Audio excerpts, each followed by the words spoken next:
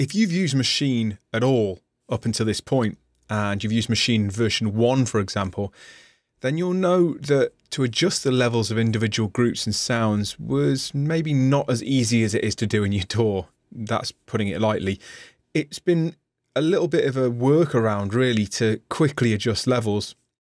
And that's the best way to describe it, because what you had to do is you'd have to adjust, have to select the output area. And this is very slightly different in version 2, by the way, but this is more or less the way you would work. You would select the sound, you would select the output area, you would select a pad, and then you could either adjust the level on the hardware or you could adjust the level here on the software per sound.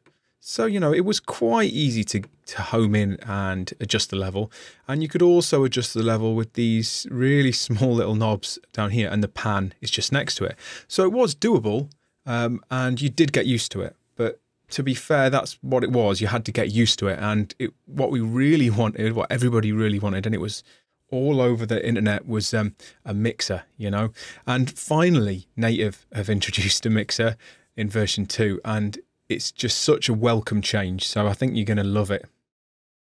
And if we just click into this little mixer icon here, straight away you can see the mixer. And this is the group view. So if I just play this back,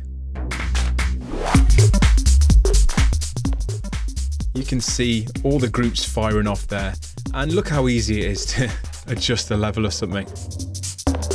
So if we think that's too loud, adjusted, done. And the beautiful thing about a mixer, and I don't really have to explain it, is that you get to see relative levels, and you get to see the mix as an overall picture, as a big picture, as opposed to adjusting things individually, which is never great.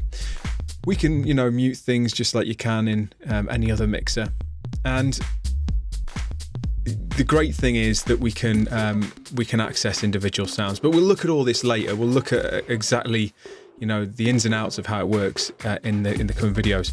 But also on the hardware, and one confusion is that it doesn't sync. So you can see that on the hardware we're still in the group area, the sound and output area that we were. But if I hit mixer, we're going to get the same view as we can have on the software. That doesn't sync. So if you hit the mixer icon on the software, you're not going to automatically see it on the hardware. Not quite sure why it does that, but if I click the mixer off again, it stays on the hardware.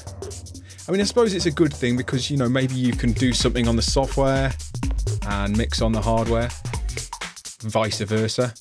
You don't necessarily have to be doing the same thing, but it would be nice maybe to have that sync as an option.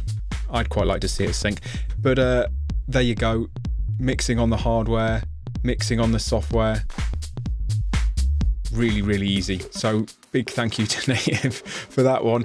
But let's have a look at the details, and let's get into mixing sounds and mixing groups and routing and everything else that it's capable of, and that's what we're going to look at in the next videos.